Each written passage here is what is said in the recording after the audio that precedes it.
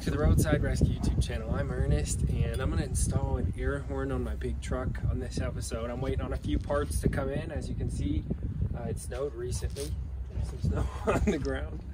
So it's kind of cold outside, but I just want something to do. So there's a few different options of air horns. Actually, Vevor, this company that I like. That being said, this episode is sponsored by Vevor. They offer a few different air horns for different models, but I went ahead. We chose the biggest and loudest air horn here. This one's actually electric and air powered, so basically a train horn as loud as it gets. And you know, I've got a big truck, so I think I need a big horn for it. That's what we've got. I'm gonna install it, so come along, see the process, and hopefully I can let this thing loose once without getting in trouble from all the neighbors, so we'll see. So this kit comes with everything you need, including the hose. This air compressor here, again, has everything you need. So all you need to do is plug it in. It's got its little compressor, it's self-regulated.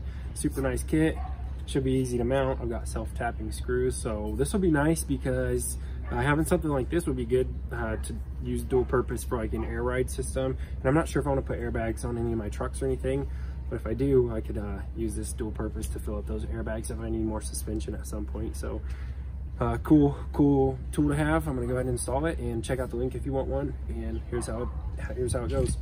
All right, so when I look at this, I see prime real estate right here over this tire. I think right here's the spot. Should be nice and easy to mount it on this flush spot right there. That's gonna be pointed straight out the front there, so like that, and it shouldn't be in the way of that tire turning at all. So I think that'll be what we do. I spent the next 10 minutes trying to figure out where to put this air tank. All right, so I think the best place for this compressor is inside. And so here's what I've decided, putting this air tank right here. All right, so I'm gonna put the air tank right here. I've got that in place.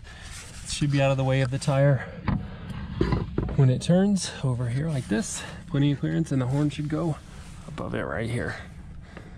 That'll be it. I'm gonna mark those other 3 holes and drill those out. These self-tapping screws are nice.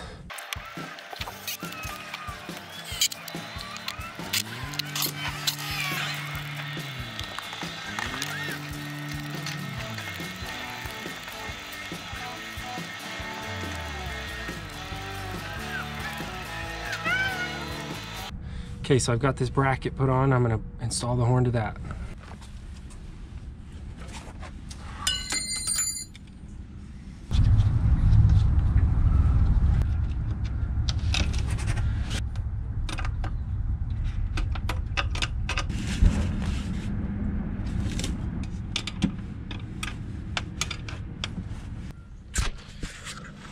Okay, there's that horn. It's out of the way of that tire. Even whenever it's loaded under the suspension, it shouldn't hit that horn, and it's facing forward out past where I'm going to be at, so it won't be as loud for me. All right, so here's what I'm looking at. I've got to trim this, but again, I'm removing all this rubber in the next couple of days. I just put that fitting on there. There's the tank there, all in one spot. That's nice.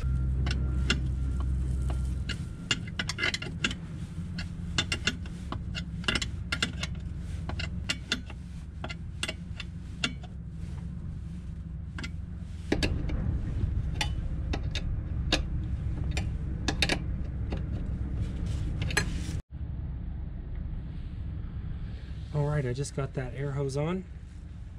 I am shortened, so all I have to do is hook power up to the compressor, and then just hook a signal wire up to the actual horn here. Again, it's electric and air powered, so that's going to be fun.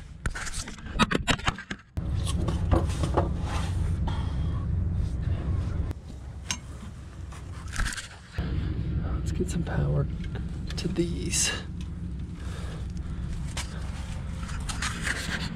Okay, so now I've got just a pair of pinchers here and a couple of spade connectors that I'm gonna try and get on these.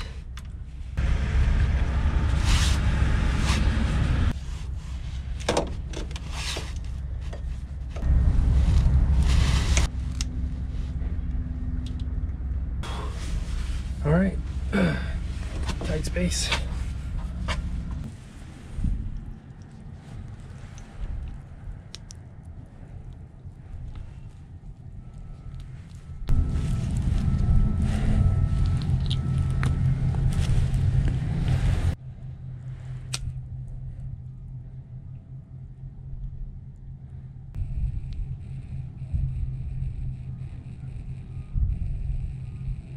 All right, so that solder melts in there. You can see it on the bottom and gets into those wires. That's nice and connected and weatherproof there.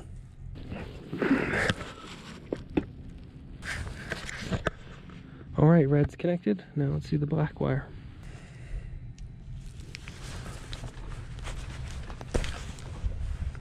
All right, and that black wire's on there as well.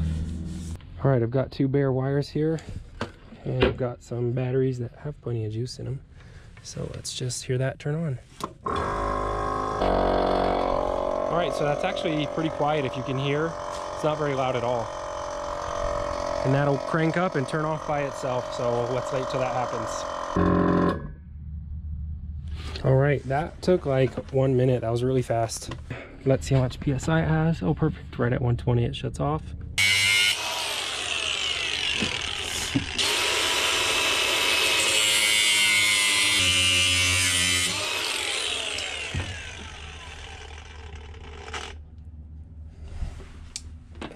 All right, these 2 wires are gonna work great as the signal wire.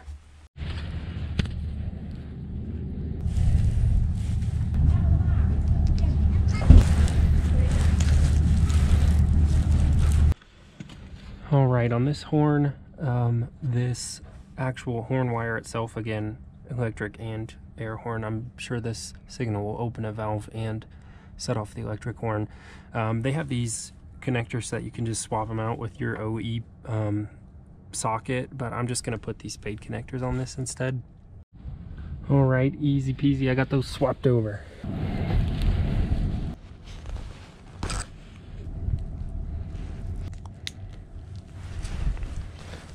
Super scared. Me too. I'm scared. Oh, I'm not scared, I'm just nervous.